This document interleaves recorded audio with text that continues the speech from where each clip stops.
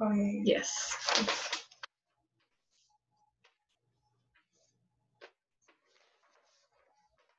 Sí, ya te lo quitaron. Valid until October 8th. So nice to look at.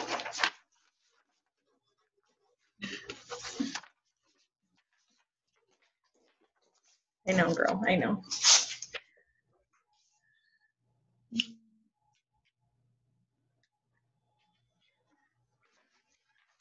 You get a lot of insurance for this George Johnson. So on those, what I do is, and we're recording. Hi, Molly, how are you? Good, how are you? Good, good, thank you. It's just me and you today. I'm sure we're gonna get some other agents because everyone tends to run in a little late, but it's just me and you. How's your week been? Been good. How about you? It's been pretty good. Ready for the weekend. Good. How's your listing on Flemish coming along? Well, people are still looking at it pretty regularly, so Okay. Nice. Lady, yeah, just real agents, and then people seeing the sign calling me. So a little bit of both. Good, good. Have you been able to pick up some buyer leads from that? Well, a lady came in yesterday. She's from out of town, and she loves the neighborhood. I think she used to live here. Okay. And, so she looked at the house. She said she was leaving in 5 minutes to go back to Colorado. Oh. It takes me about 20 minutes to get over there if she wanted me to let her in. So she said, no, I'm leaving, but I'm coming back next week. And can you let me in other houses in the area to get in? So. Oh, perfect. That sounds like a good lead. Yeah, so we'll see. I'll be calling her and checking it too. So. Yeah. Okay, nice. Yeah. All right. Well, I guess like I said on all my classes, this training does get recorded, so we can just go ahead and move forward, and that way we'll have it recorded, and if anybody jumps on late, they can always go back and watch it, or it'll just kind of be available to everybody after this. Sure. Okay. So today I wanted to kind of go over some safety precautions that we can use whenever we're working out on the field with our clients because of COVID. So obviously this is just something that we've been dealing with for a few months, and just based off the feedback that I'm getting, different realtors have taken different approaches. So when the quarantine requirements started happening in like March of this year, some realtors quarantined with the family and just stopped working. Others kept working. But now it's October 2020. People are definitely starting to get back to work at this point. It's just to the point where everyone's kind of like, well, I have to do something. So I just kind of wanted to go over what it looks like to work safely with COVID. Thank God I haven't tested positive, but I actually never quarantined when COVID hit. I kept working the entire time, and I really haven't had the biggest scare that I had was somebody that I work close with. They had a scare, but luckily I've been able to stay healthy, and and I think there's things that I'm doing right that I would like to share with everyone. I don't know that I have like the secret sauce, or there might be something that I'm still missing, but I know that at least what I've been doing has been working, because neither myself nor any of my clients have tested positive for COVID. Good. So I guess first and foremost, taking into consideration how often you really need to see your clients. So we've been offered these technology tools for years, and sometimes we use some of them, sometimes we don't, but it's one of those things that there's a learning curve to figure it out. And a lot of times we don't use what's available to us because we already have our method and our method works and we like it and we just kind of keep moving with it. And I think for example, for myself, I know, for example, if I have a buyer, the first thing that I want to do is I want to bring them in for a buyer's consultation. I want to meet with them face to face so that we can get to know each other. They can put a face to the name. And this helps me, at least for myself, it really helps me build rapport with my clients, right? Would you agree? Yes. Yeah. So that was the first thing that I stopped doing when COVID hit. So as soon as COVID hit, no more in-person consultations. And so just like I do these Zoom meetings with you guys, I now do all my consultations with my clients over Zoom, unless it's absolutely necessary for me to meet them in person. So buyer's consultation, when you're just going over the preliminary, or even like you were mentioning this lead in Colorado, it might be a while before you actually get to meet her in person. What I've noticed is that now that I work with Zoom, it's actually typically quicker for me to be able to get a consultation. It's not only quicker, it's a lot more convenient. I don't have to leave my house. I don't have to go to the office. I don't have to send them to the office. A lot of times we get for example, I live on the west side and the office is on the west side, but I get east side clients and they don't really want to come all the way over here, or, you know, they'll tell me, well, I get off of work at 5, by the time I get there it's 6, you know, like or maybe, well, let's meet halfway, or I'll meet you at a Starbucks over there. It's actually become 10 times more convenient for me to just meet on Zoom. So this is really nice. Just do you have an actual Zoom account? I don't know if you guys have to make one. Yes. Yeah. I'm on our HOA board. Okay. Set up meetings for us on Zoom. Okay, perfect. So yeah, even the free accounts are really good because you can still meet on there for up to an hour. But just like we do these, I've also found that it makes it, it incentivizes me to get their email address too. So typically whenever I would meet a client, I would get their name, I would get their phone number, I might get their email, I might not. But now that I'm meeting on Zoom, it incentivizes me to get that extra bit of information, which, you know, you and I both know as much information as we have of them as possible is just better. So that's the first thing. Now, once you get through getting them pre-qualified, they've met with the lender over the phone, maybe Zoom conference them, and we actually go out to look at homes. The first and foremost, you have to give them instructions. You can't assume that they're taking precautions because a lot of people just aren't. A lot of people still are just not taking precautions, and they're just not understanding just certain things that we should and should not do. So for example, I'm asking them not to bring their kids. And I just simply kind of go over an overview of, hey, due to COVID, we have to run our showings a little bit different. So I will have to ask that only you and your husband or you and your wife come to the showings, please no children, and make sure that you wear your masks. And that's it. If they ask for like a third person involved, maybe like the mother that's co-signing or whatever, then I'll probably make an exception. But I also find it helpful, and you know, Molly, sometimes they bring a big group of people. Before COVID, they would bring a huge group of people. Everybody has their opinions, or sometimes the kids are there, and kids can be very distracting whenever parents are trying to make a real decision. So honestly, excuse me, honestly, I think it's been a blessing in disguise, because I'm able to tell them now, just you and your husband, or just you and your wife, just you and one other person. It really allows us to not only be safer, but even their focus is just better because there's less people now. Now, once you get to the property, always make sure that you keep your mask on around them. Don't take off your mask.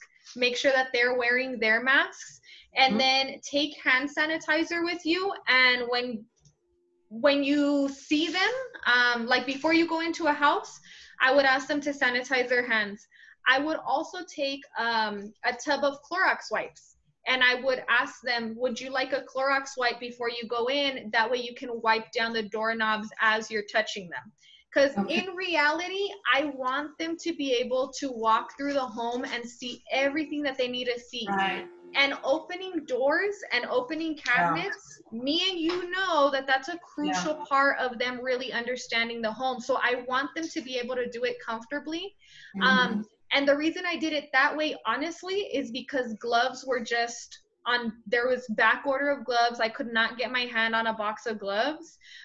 So I just thought the next best thing was I'll have them sanitize their hands before they walk in, and I'll give them each a Clorox wipe before they go into the house. Every single house we went into, a new Clorox wipe, and then we would throw those Clorox wipes away.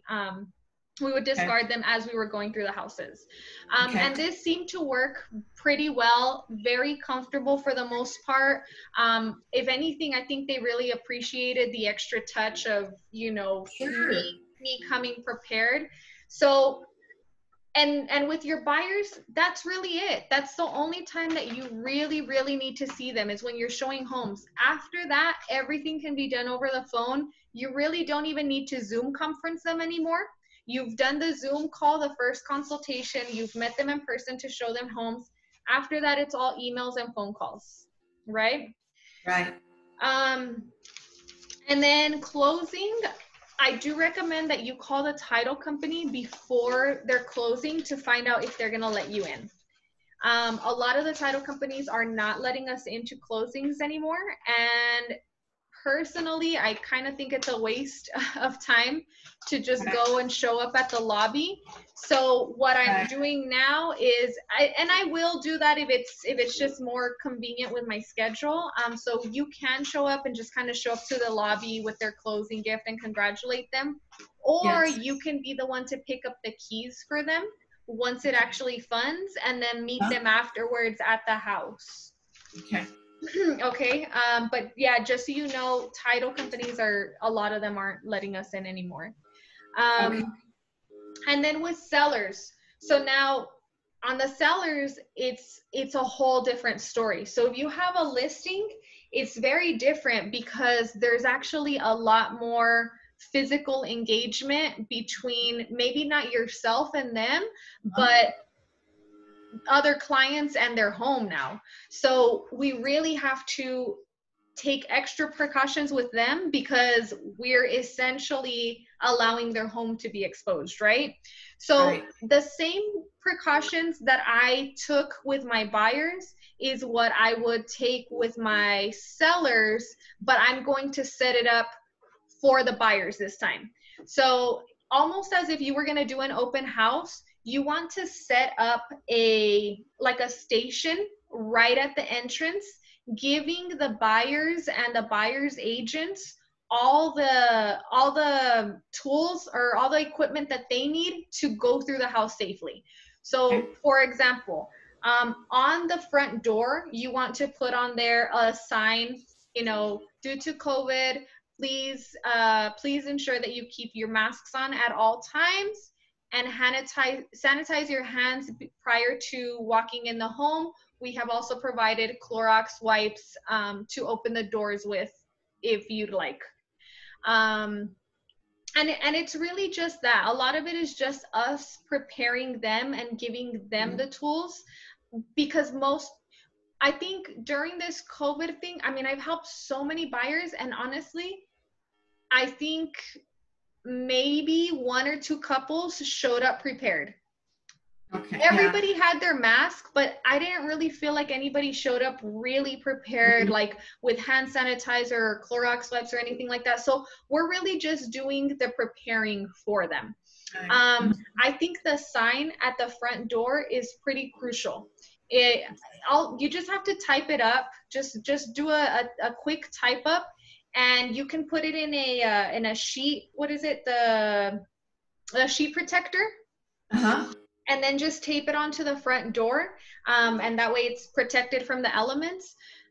But I think that's crucial, because it really just kind of stops them in their tracks. It stops everybody. I'm telling you, I worked with a lot of buyers during this time, and I got to see who was doing what and how everybody different. If you have a Right. sign on the door and you have a station up at the front, they're gonna do it. You've supplied everything for them. And then after the showing is complete, I would recommend that you recommend to your sellers to just go through and do another quick wipe through of the doorknobs, handles, and like cabinets. Those are the most frequently opened things, like the just doorknobs all throughout the entire house, and then kitchen cabinets more than likely. And that's just like an extra precaution for them to, for them to feel comfortable also.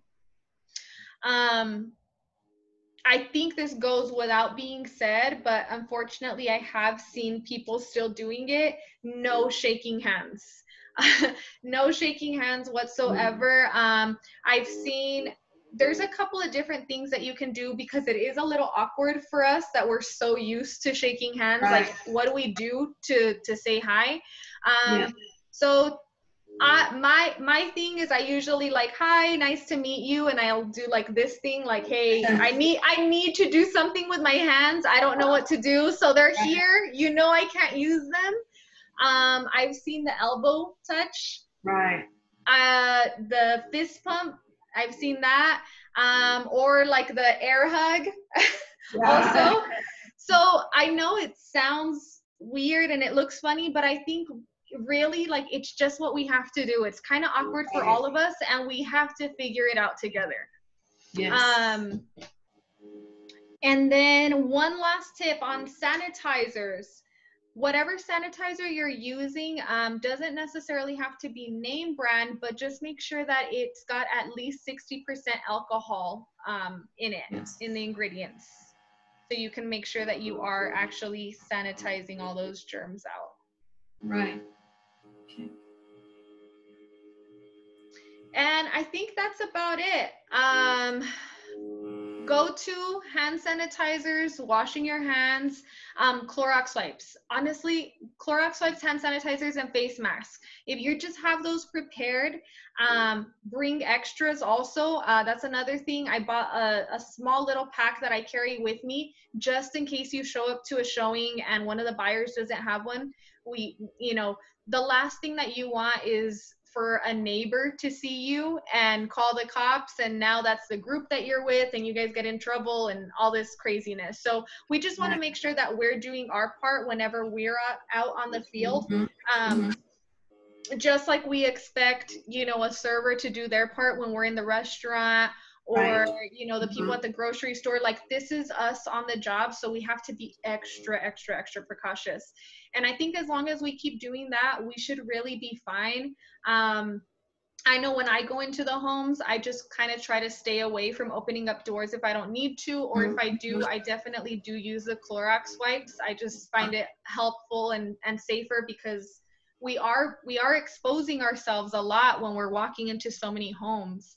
But like I said, what is this? This is 10, so this is almost 6-7 months, and I've been in a lot of homes and I've worked with a lot of clients, and up to this day, knock on wood, thank God, but I think what I've been doing has been working, and I've been watching what everybody else is doing and taking little tips and tricks, and then just reminding everybody, like, do this, and we should be good. Okay, good. Do you have any questions, or maybe any additional suggestions that you might have seen? No, I haven't. No, I don't. But I think that's good to set up a station. Like right when they go into the house. And what I usually do that on is I have those the TV dinner stands. Right. That's what I use for my open houses. So that's what you can use for your listings also. Okay. or the client might already have a small Yeah. table that you could use, like a small side table. But if there's nothing available, I think even Dollar General, you can get a small side table for like $5. I know it's a little extra, but in reality, you need something there to stop them and to be able to make them take those few steps before they move forward. Right. Okay. Sounds good. Well, thank you. All right. Yeah, that's pretty much all I had for today. It was a quick and short, just refresher. Since we're going into fall, I know there's just been like a lot of talk about, what's going to happen with COVID, and I don't know. I really don't know. I couldn't say, but in my opinion, it's fall. It's flu season's coming up. I don't think that it's gonna get any better right now. They're saying when it gets cold, it could really jump up. So right. So if that's the case, really we need to be extra cautious and just make sure that we're doing what we can on our end. Right. Okay, well, all right. Well, thank you so much for showing up, Molly. I really appreciate it. It was nice catching up with you. Well, thank you.